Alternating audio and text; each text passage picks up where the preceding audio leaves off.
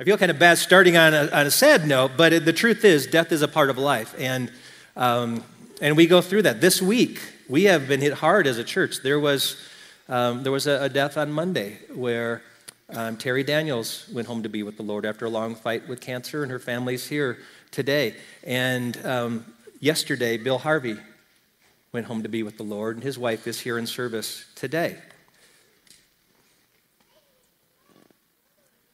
Tuesday, I fly back to Minnesota for the funeral for my nephew, who's 21 years old, and he was injured in a car accident that killed my sister 19 years ago, and fell on Easter, this past Easter, re-injured his head, did not recover, and so we'll be going to say goodbye to Brett this week. And so many of you, I know this isn't the primary purpose, but Memorial Day often is a time where we go and visit cemeteries. And we go and we lay flowers and we give thanks to God for the memories of loved ones. So I want you to know that our hearts go with you, and we will celebrate families. See, families help us get through these times. This is why every May we kind of come back to family, because I can't think of anything else that helps us, that makes the Lord's love more tangible than the love of family. And when I say family, that's a broad definition. There are all kinds of families. There's mom, dad, and 2 or 3 kids or more.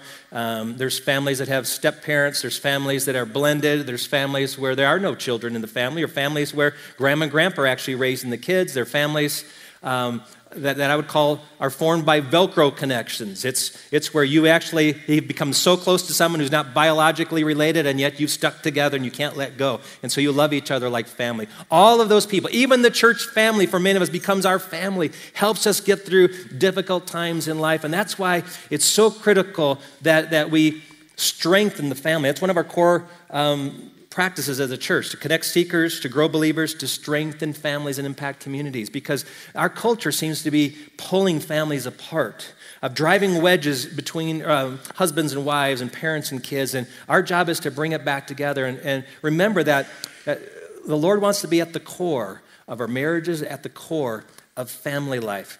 Someone gave me a study, it's an executive summary of a study that was done to see whether religion has a positive or negative effect on family life.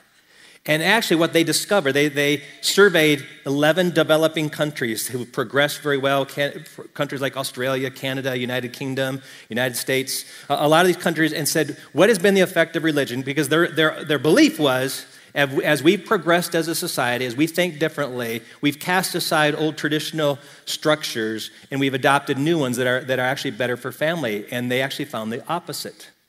They found that actually families who have a strong religious faith, one that is very strong, I'm not talking about casual, a strong religious faith, are happier, healthier, and have more children in those families. And it makes sense because if a husband and a wife are committed to each other and believe that God is active in here, one of the fruits of their love is children. Now, last week I gave this message that on God making sex as something very good for marriage. It is something very powerful, something very good. And what came out of this study, to confirm what I said last week, is this. Those who have that higher religious commitment enjoy a higher quality relationship and more sexual satisfaction than those with little or no religious life. And what came out very clear is that it was especially true of women. Women who have a strong religious faith actually have 50% more pleasure in their marriage and their intimate relationship with their spouse than women who have very little or no religious connection. Is that interesting? That the thought was religion stifles marriage, stifles people, boxes them in. And the secular feminist movement was to remove those restraints. But what's happened over the last 30, 40 years, as studies have shown, is the level of women's happiness in marriage has actually gone down. As we become more kind of liberated, the joy has gone down to where it's less than that of husbands and less than that of their mothers and grandmothers at the same stage of life. And what I'm saying is, God knows how to put families together. And God knows some things that will really bless our families and make them awesome. Really awesome. And maybe you're not in that place yet, but we want to help you get there. And there's a lot of topics we could talk about, but we've had 4 of them during this month. And today is that 4th one. It's on awesome faith. Awesome faith. See, God wants us to be awesome in our relationship with Him. Faith can be looked at as a religious connection, like I belong to the Muslim faith or I belong to the Buddhist faith. But what I'm saying is this faith being a relationship, a trusting, loving relationship with God. That's what I'm talking about, biblical faith, a faith that actually acts. In fact, the Bible says that the way faith demonstrates itself is through love. And one time a man came to Jesus, and he says, Jesus, what is the greatest commandment in Scripture? And in Mark chapter 12, here's how Jesus answered. The most important is this: Hear, O Israel, the Lord our God, the Lord is one, and you shall love the Lord your God with all your heart and with all your soul and with all your mind and with all your strength. The second is this: you shall love your neighbor as yourself. There's no other commandment greater than these. Let me ask you, if there's one thing you could teach your kids, wouldn't this be like the best thing? If we could help our kids love God and love other people, that they would be a success in life? I mean, is God as impressed with making the honor roll, making the team, getting the scholarship to the college at the expense of this? See, one of the things we fail to do oftentimes is really take seriously our responsibility as parents to teach our kids something very basic: to love God with all our heart, soul, mind, and strength. And by the way, those 4 words are kind of tough to nail down because they fluctuate in meaning in Scripture. And so I don't want us to get caught up in compartmentalizing each one of those as much as this. There is a word that precedes each one of those, and the word is all. We are to love God with all our heart, all our soul, all our mind, all our strength. And what Jesus is saying is love God totally, love God completely, and then love your neighbor as yourself. Love your neighbor, love other people equally. Love them the way you love yourself. But love God with everything you have. See, God doesn't want to be a priority in our lives. He wants to be the priority of our lives. He doesn't want to be like a spoke in the wheel. He wants to be the hub of the wheel. See, when God is in the right place in our lives, everything else falls into line. But when he's taken out, everything else starts to collapse. And so we have to figure out, how do I teach my kids to love God in this way? And I want to give you some practical ways to do that today. Because while this verse could mean a lot of different things and we could find a lot of meaning in it, I thought if we could just come away with one practical step to apply this to our kids' lives and to our family life, wow. How much further would that take us along this journey of developing our family faith? So I want to do that today. And the first is this: that we are to learn to love the Lord with a heart that is tender toward him, a heart that is tender toward God. Love the Lord with all your heart. Well, how do you do that? You soften your heart toward God. Jesus told a parable once of a farmer, who went about sowing seeds on the ground and landed on 4 different kinds of soil. There was hard soil. The soil was compacted. Seeds could not even penetrate that soil. And so the birds would come down and they would snatch that seed and eat it. And then there were some soils that were rocky and very shallow, and the seeds would get in there and they would sprout, and then they would get burnt by the sun. And then there were others that were taken into the ground, and they began to grow, but because of other things going on in that soil, weeds were growing and other plants were growing. It actually choked out the good things. But there was a good soil, Jesus said, and that soil is the one that hears the word of God and retains it, takes it to heart. And that word begins to penetrate the soil, and that seed produces. And Jesus said the seed is the word of God, and these different soils are the hearts of people. And you know that our heart can become hard toward God to where what we hear in church makes no difference in our lives. See, I love taking my family to church. I'm very a strong believer in that making that a habit for a family. I think it's a very great habit, but it has to go further than just getting your butt in a seat. That's not what it's about, just sitting in a chair, and I did it, I checked the box. It's about being in a place where you can hear God. And you will not hear God if your heart is not receptive, if you don't have that good soil. So you can come into church like this, and you're not going to get anything out of it, and it actually does worse for you because everything that you're hearing is getting snatched away by these birds, and Jesus said that's representative of Satan. He's taken away everything. It's not going to impact your life at all because it's not penetrating anything. So rather than have a heart that's hard, we want a heart that's receptive, that's open. That's what soil is. Soil that's open receives the seed. So a tender heart is a heart that's open to God. We want to have that tenderness toward him. In the Old Testament, When the Israelites came out of Egypt, they saw all these great miracles of God delivering them from the Egyptian powers. I mean, they saw the plagues, they saw the Red Sea part, and they went on this wilderness journey where they saw God bring water out of rock and quail came in like the wind. They saw manna every morning. They saw the presence of God like a cloud by day and a pillar of fire by night. I mean, they saw miracle after miracle after miracle. If you think there's anybody who ought to trust God, it would have been those people, and yet they struggled. They struggled. In fact, many of them, it says, became hardened in their heart toward God.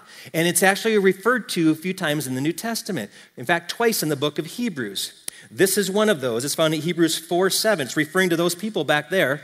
Today, if you hear his voice, do not harden your hearts like they did. Because you can harden your hearts. And what this verse says is today, God is speaking. God is speaking. Are you listening? Are you hearing him? See, one of our values as a church is that God is speaking all the time to us. And when you come into a gathering like this, our prayer is that you would encounter God, and even during worship, begin to open your heart to him, hear from him, and say yes to him. You know, when we sing and we take communion, all that is to prepare the soil. It's preparing soil, and seeds being planted all through that time. And you hear the sermon, more seeds are being planted. And when you leave, hopefully those seeds will sprout and produce something. You just didn't waste 90 minutes or 75 minutes here at church. You're actually getting something out of it. And so we have to have this heart that's tender. There's a story in the Old Testament of a little boy named Samuel who's living basically at the church with a priest named Eli. And this little boy hears a voice one night, and he thinks it's Eli. So he goes and wakes up Eli, the priest, and says, "Are you calling me?" He goes, "No, I didn't call you. Go back to bed." Goes back to bed, hears the voice again, gets up, goes to Eli, says, I swear it was you talking to me. He goes, "No, it wasn't me, but you know what? Maybe it's God talking to you. So next time you hear the voice, say, 'Speak, for your servant is listening.'" Heard the voice one more time. Samuel stayed in bed and said, "Speak, for your servant is listening." And God began to pour out a whole picture of what was to take place in Israel in the very near future. Does God speak to children today? Are you helping your kids to listen to God? See, one of the reasons why it's so hard to teach our kids to listen to God is because some of us don't do it. You can't really teach what you don't know, especially a skill like that. If I'm not listening to God, it's going to be really hard for me to tell my kids what it's like and how to help them hear from God. And we have to set the pace for them. We have to lead by example. And when was the last time you shared with your children what God has said to you? When was the last time? When was the last time you said, "Oh, I was in quiet time today and God showed me this," or "I was at church today and God showed me this"? When was the last time you did that? If you're not sharing that, it's not surprising to me that your kids probably don't know how to listen to God.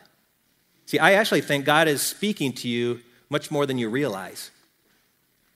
And really, if you would just go home after church on a Sunday like this, in fact, I would encourage you to make this a Sunday habit.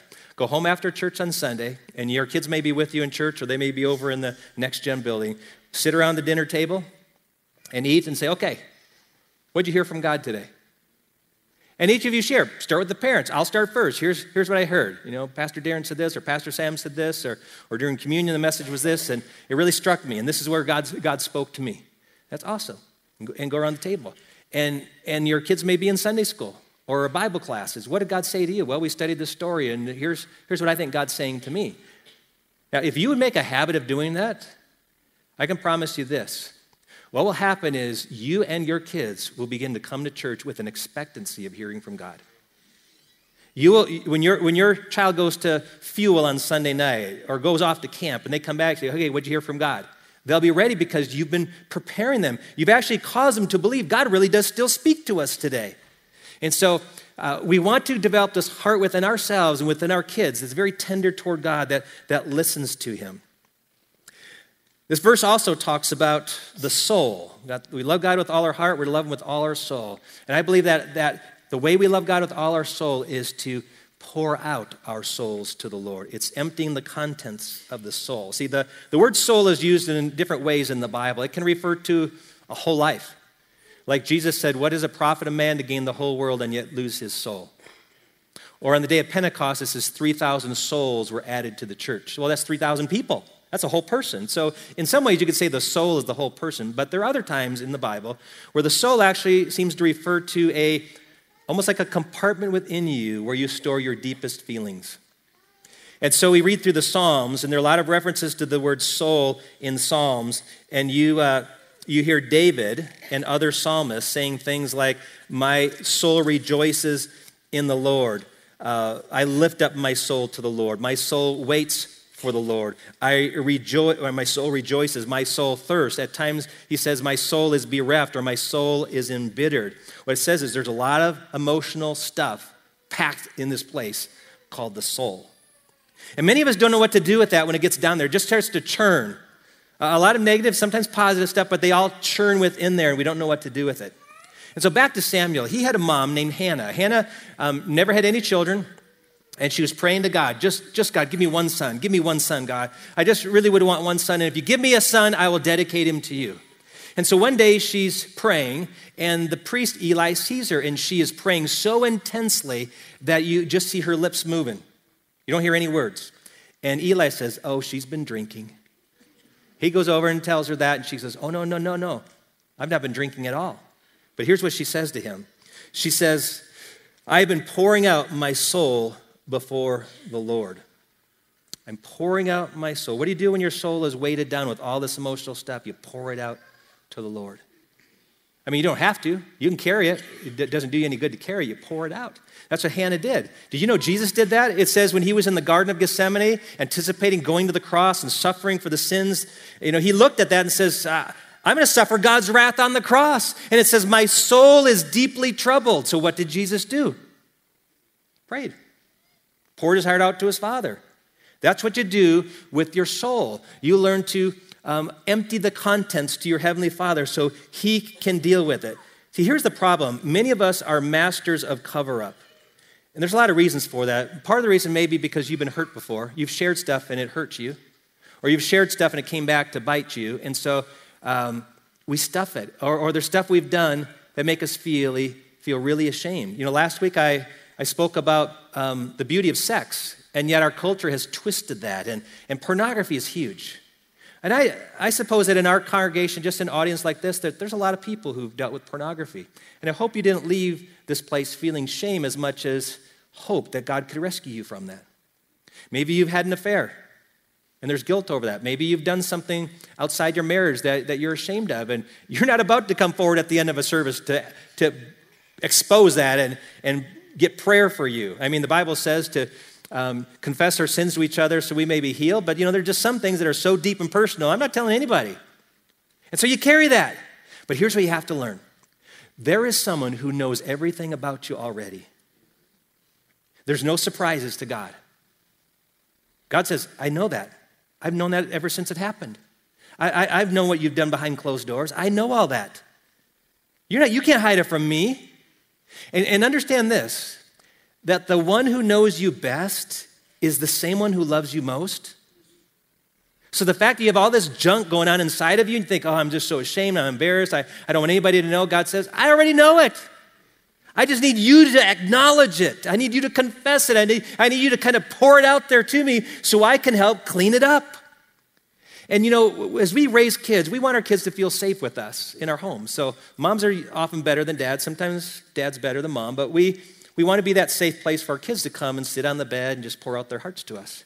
But as the kids get older, that can get a little harder. And when kids go off to college and do things that are contrary to what you taught them, then it's really hard. How do I tell my parents I've been doing something they told me never to do?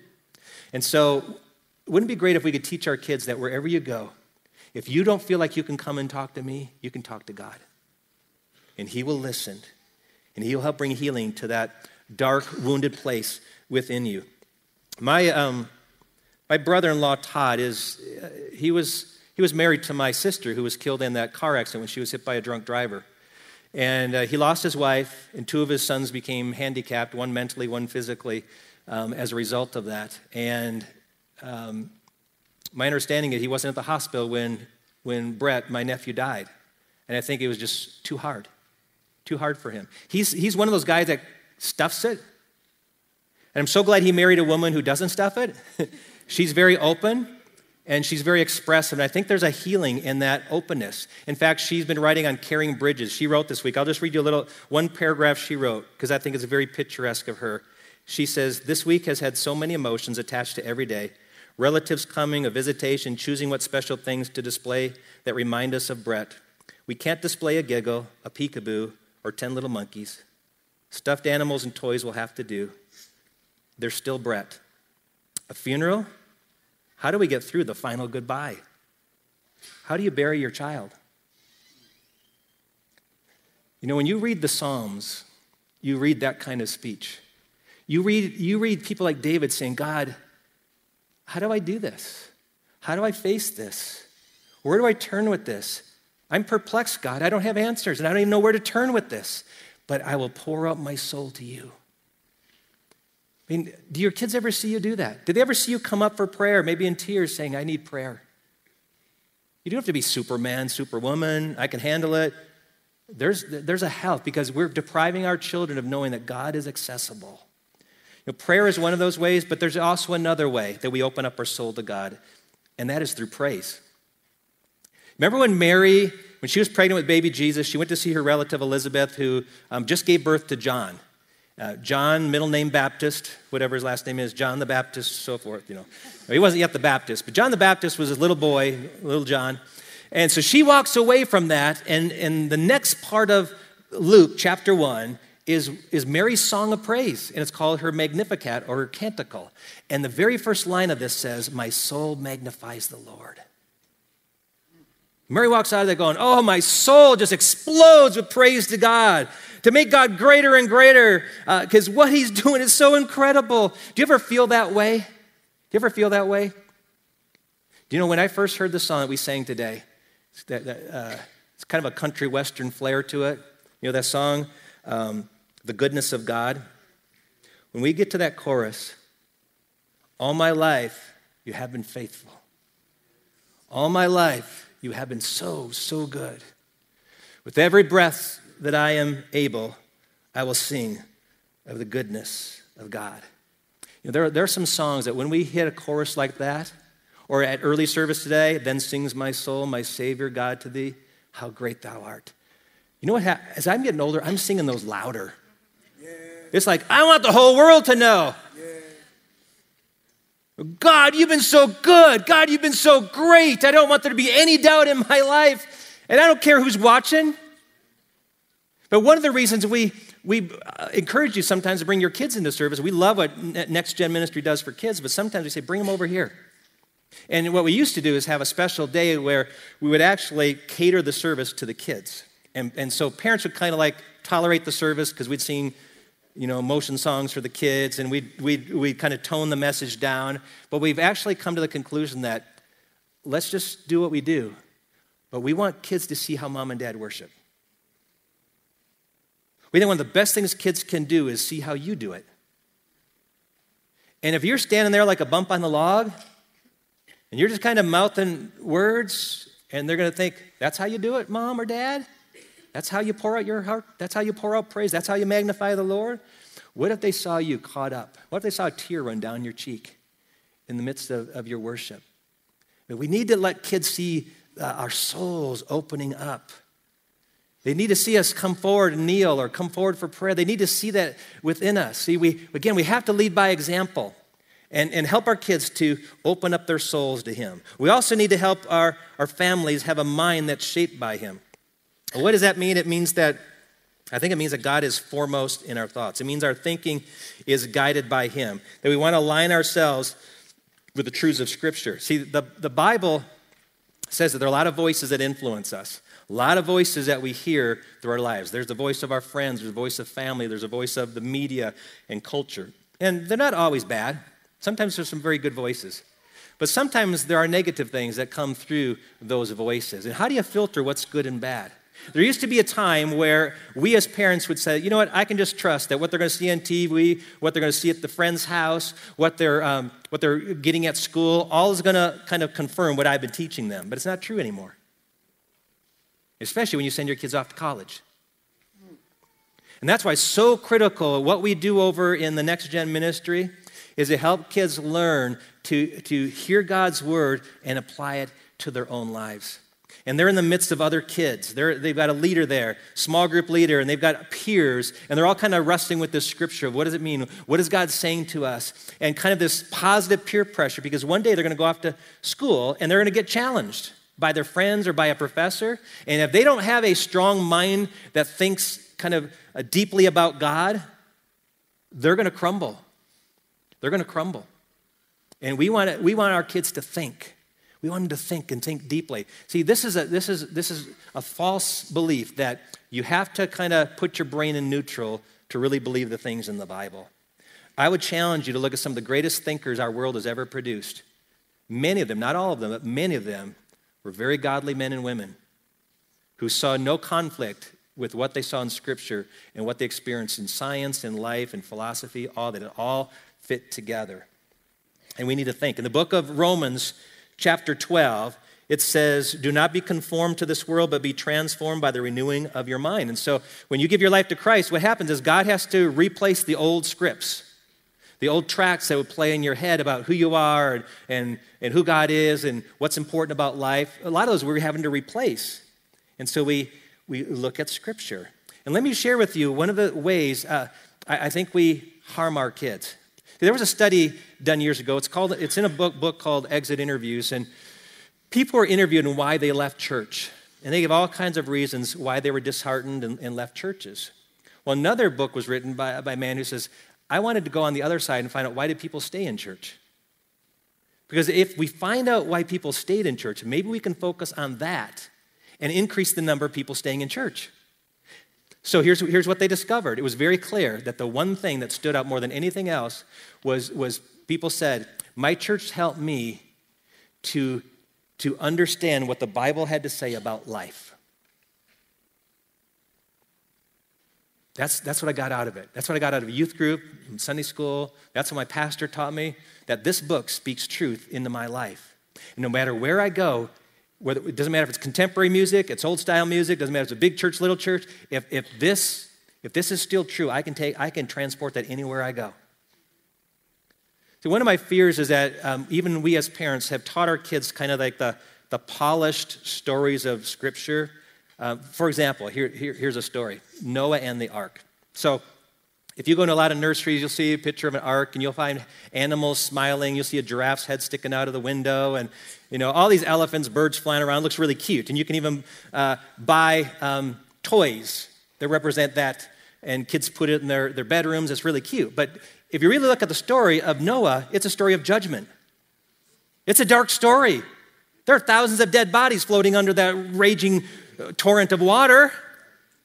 But we don't want our kids to know that part. We want them to know the giraffe was okay and the birds are okay and the elephants made it. Noah's a family made it. But the truth is, God was judging sin. That's what that story's about.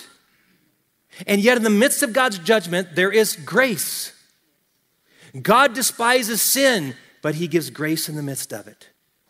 And see, one of the things we fail to teach our kids, sometimes we look at stories, we tell them what we think is the main point, when the real point of pretty much everything in the Bible is, here's who God is, here's what God thinks, and here's how we relate to him. It's really a story about God. That's why it's called Revelation. It's God revealing himself to us. And so we want our kids to realize you can get to know God through this book. It's far more than little cute verses we put on greeting cards or posters. It's about getting to know this God, what he's like, and how I can have a relationship with him. And if we can help our kids do that, wherever they go in life or they get deployed, they'll be able to have a strong faith. And so plug your kids into a community like in base camp or Ascent or middle school or high school field. Get involved in a small group yourself. There is a positive impact of a community who's all going in the same direction. Love the Lord your God with all your mind. It's not the totality of what that means, but that's one practical way we can apply it. And then the last one is to have a body that serves him. Not all the statements in the Gospels record this last part.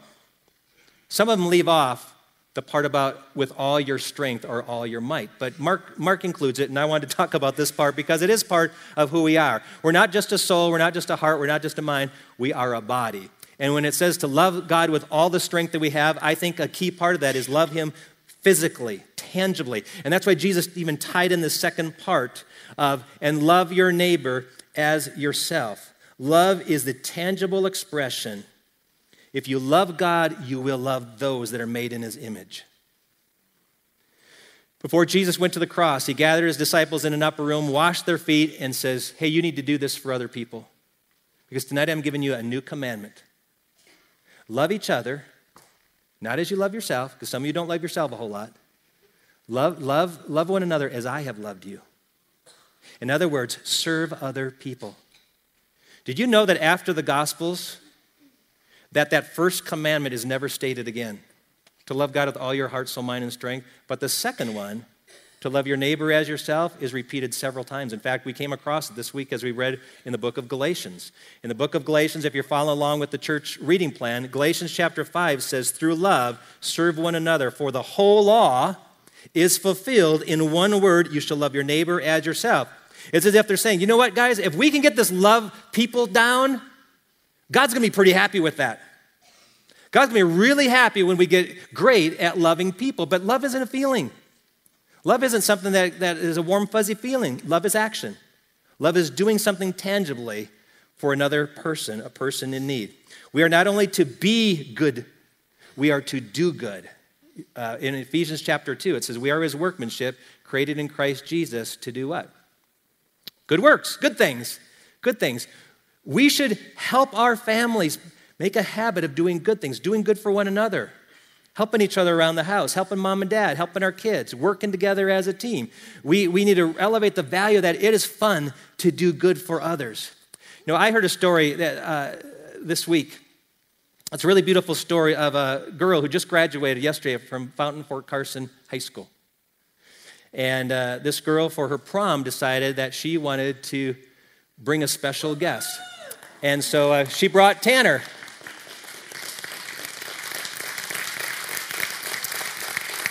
Now, most of you don't know, but Tanner's fortunate to still be alive. There's many times he's almost died. And as a freshman this year, a lot of the kids in the school just rallied around him. And for one of the prettiest girls in school to say, I want you to be my date for prom, you know, he knows what that means. His dad told me this morning he has a special smile he gives to the girls now. So, but I am so impressed. This girl gets it. You think she's going to be an incredible adult as she's learned this art of loving someone? When other people are thinking of themselves and how they look and who their date is, she's saying, you know what? I want this guy to have the time of his life. Yes. So she took him. You know, there was a mom I was reading about the other day. She said whenever her dad used to send them off to school, they used to live in a farmhouse, he'd pat her on the back on her purple backpack, and he'd say, honey, go mad. That was his code word for go make a difference. Mad, make a difference. Go mad. We need to send kids out who are mad or making a difference. Amen. And we as adults need to lead the way. There are so many things I look back and say, man, I blew that as a parent. You know, honestly, I was not a great dad. I look back, there's so many things I wish I could have done differently. Because I was so busy trying to, you know, get my life in order and adjust to marriage and have my time, and you know, I just didn't know. But here's the good thing. When you get to be a grandparent, you get to do it over. And I am more committed to my grandkids, to really being intentional with them. There's nothing I want more for my grandkids, to know Jesus and walk with him, to have what I have and to take it further than I even took it. So the other day, I'm with my grandson. We have him on Fridays. He went with me as I got my hair cut, and afterwards he said, Baba, can we go to McDonald's to get a Happy Meal? I said, will that make you happy? He goes, yes, it will. I said, okay. And of course, it's all about the toy. It's not about the food, it's about the toy. So we go in there, and we had a great time just eating meal, and I had to force him to eat his cheeseburger. And then as we're leaving, we're walking out of the restaurant. We get outside, and I notice this elderly couple, have to be in their 80s, and they're walking across the parking lot really slow. I mean, it's like... And so I decide I'm just going to wait here and hold this door for them. Yes, sir. And it takes about 3 or 4 minutes for them to get to the door. And I don't think they're coming for a Happy Meal. You know, I'm just thinking there's something else, but it's not the Happy Meal that's getting them to McDonald's, but that's their choice of restaurant for the day. And while they're walking over, I look over to Aiden and I say, Aiden, go grab that inside door and hold it open for them. So he goes inside and he's got to pull like this. And then he stands like this. And he's got the door like this. And finally, after a few minutes, this elderly couple comes through, and the guy comes through first, says, thank you. Walks past me, and he goes by Aiden, taps him on the head. Says, thank you, young man. And then this woman comes to me, and she says, thank you. And then she goes over to Aiden, and she stops. And she reaches out to take his hand, but he's a little scared because he doesn't know her. He doesn't reach back, but she wants to touch him and take his hand. You say, thank you. And then they walk in, and he lets the door go, and I look at him and says, Aiden, wasn't that fun? He goes, yeah. So fist bumped. I mean, serving is fun. And whether it's ushering together as a family or going to, down to the homeless shelter or whatever it is, we need to lead the way. We need to set the example for our kids that it is fun to serve God. It is fun to love other people. It feels good to give of ourselves to others. See, we need to set the example and set the pace for our whole families. And they need to see us. They need to see us with hearts that are tender toward God, interacting, sharing with them what God is saying to us. They need to see us worshiping Him, praying Him, opening our souls to Him. They need to see us make our decisions guided by the truth of God's word, how we're being reshaped by what the Bible says and what God has to say about everything within our lives. Then we need to roll up our sleeves and say, you know what, we're going to do something good for somebody today. And if we would lead the way, I can promise you this, your family will have an awesome faith. And so this morning, what I want to do is, I'm going to ask you to stand. I'm going to ask you to commit yourself. Whether you're a parent or a grandparent, or maybe you're one of the kids here today. Maybe you're looking down the road at your family. Or maybe you're just looking at your position within your family. Would you do those things we talked about today? Because there's nothing greater in life than this. Jesus said it's most important to love Him with all your heart, all your soul, all your mind, all your strength, everything you have. Not partially, not 80%. I mean, can you imagine telling your wife or your husband, I love you 80%. I'm committed to you 75, 76%. Or your little kid, mommy and daddy love you. We love you like 85%. No, we always say, I love you with all my heart. That's what God wants. He's a jealous God. He wants all of you. So would you commit today that as far as you are concerned, you'll do everything you can to help your family have a life-giving, dynamic relationship with the Lord? Make that your prayer as we sing this next song. And I'm going to invite our prayer partners right now to be available up front. Maybe today you need to actually do something with your body to show that I'm committed to this. Maybe you need to come up here and pray. Maybe you need to pour out your heart to God about something today because God's been stirring something within your heart. Maybe you need to know it's a safe place to expose the contents of your soul to Him. Let's do that as we sing. Our prayer partners are here wherever you are. If you need prayer, just make yourself up here as we sing. We'll meet you and we'll pray with you. And for the rest of us who remain where we are, let us commit to building our lives upon Jesus Christ.